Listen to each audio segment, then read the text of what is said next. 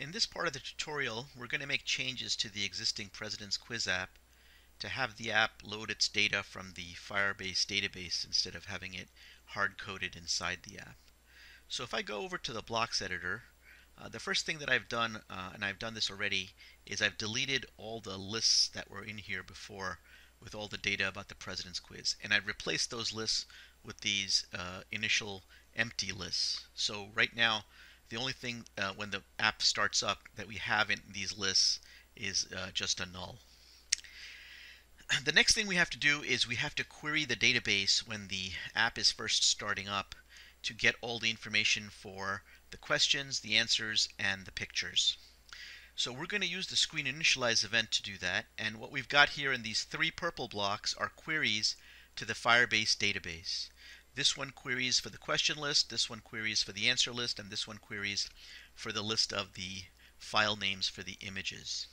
Now I just want to call your attention right here to what happens if an error comes back and one of these lists is missing for some reason. We want to display an error message somewhere in our app, but you notice that I've turned that one individual element into a list, and the reason that I've done this is that later on in the app, when we make use of this this data, it's expecting a list. So if we don't have a list here, it's going to show some sort of cryptic error message to the user, and we're looking to avoid that by taking this item and turning it into a list. Only when Firebase has responded to all three queries can we start the process of displaying the first question to the user in the app. Now we have a problem here because these three requests are all asynchronous. That means there's no guarantee as to the order in which these are going to be received. So even though I asked for the images file last, that does not mean that this is going to be the last piece of information that I receive from Firebase.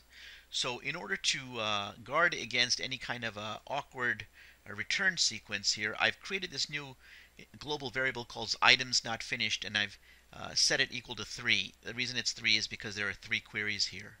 And then what happens in the got value each time I get a response from Firebase in my app is I'm going to decrement the counter, this items not finished loading variable, by 1. And when this counter gets all the way to 0, that's when we'll know that all 3 queries have been responded to by the Firebase database, and then only then will we call this next display next question to get the app started in terms of displaying everything to the user.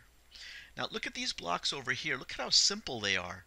Here I'm checking to see which piece of information has been returned by the Firebase. If the tag value is questions, then we know that what the value is that's been returned contains the list of questions. So for example, if I wanted to load the question list, all I do is I set my global question list to this value that's been returned by the database. So as a reminder, that value is going to be this list right here consisting of the 4 questions. And I can load that entire list with this single line. So it's extremely efficient.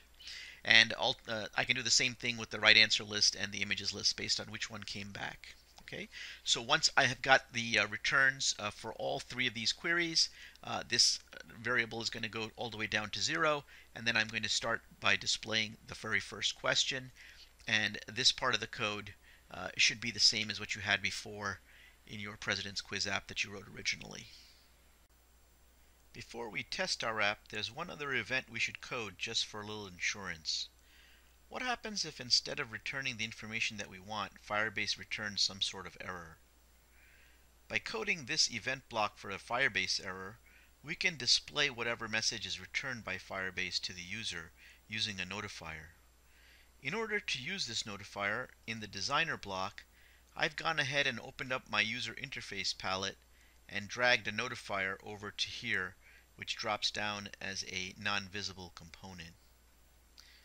In the blocks section, I'm using the notifier show alert method to print whatever message is returned by the Firebase error event onto the screen for the user to see for several seconds.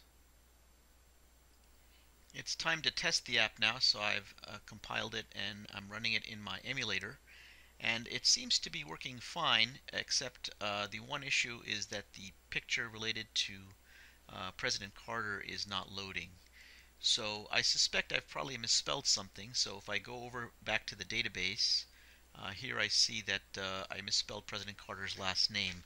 So I'm just going to go and fix that and bring my cursor past the double quote and hit enter. And now I'm just going to restart my app and see if that fixed that problem. I've restarted the app. I haven't had to recompile it, of course, because the only change I needed to make was in the database. And now when I come over to the question about China, President Carter's picture is now displaying fine. Okay, that pretty much concludes the basic part of the app. Now we're going to add some enhancements in the next section.